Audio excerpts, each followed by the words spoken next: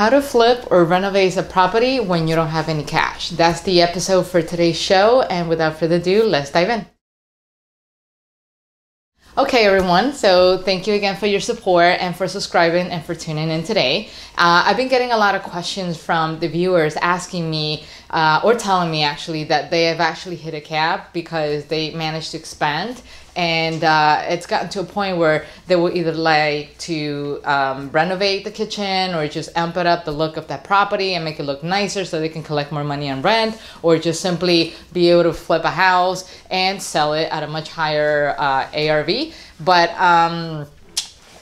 they ran out of cash. So how do you fix that? And I think you guys know where I'm going with this, but the answer is very simple, just credit cards, right? So you can leverage any of your personal or business credits, and then use that money, swipe it up, go to a store, pay for the services, the new kitchen, the new bathroom, whatever, and once you rent out the property or you sell it, then you just simply use that money and you start repaying back the credit card. And the good perks about it is that depending on the credit card you have, you can have payments at 0% for a certain amount of time, whether it's 6 months to 18 months, and some of them even offer you points that you can use as cash back, so that way you make money as you spend money, or you just simply accumulate mileages so you can plan ahead and go on that nice vacation using miles without having to spend your money. If you don't know what the difference are between business credit or personal credit, here's a link up here, so feel free to take a look at it so you can learn a little bit more about how they work. And if you don't want to use any of those cards, then simply just go to a store like Home Depot or Lowe's and apply for credit there as well. The beauty about using any of those credit cards is that Home Depot or Lowe's also offer you the same amount of flexibility by applying for a card that is at 0%, or a project that will give you some type of flexibility to repay the amount of money that you're spending on a renovation or a kitchen, also at a 0%.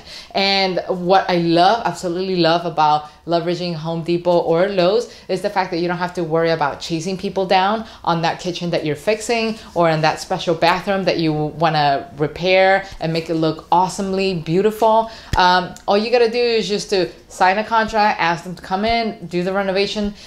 You just simply have to show up, open the door, and let those people in and help them. You do that wonderful renovation that you want to look, and hopefully either rent it at a higher money or eventually just sell out that property so you can make more money and make your money back and repay that credit card. So those are the options. I think sometimes we have the tendency to get stuck because we're too close to the picture. So take a step back.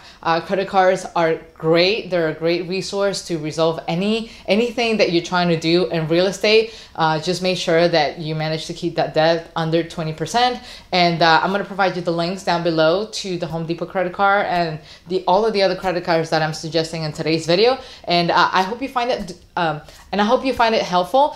If you know of somebody who you think can benefit from this video, just share it with them, and hopefully they will find that information useful and leverage some of the links that I have below. And like always, if you like the video, give me a thumbs up by hitting the like button below, or just simply subscribe. And without further ado, I'll see you next time. Bye bye.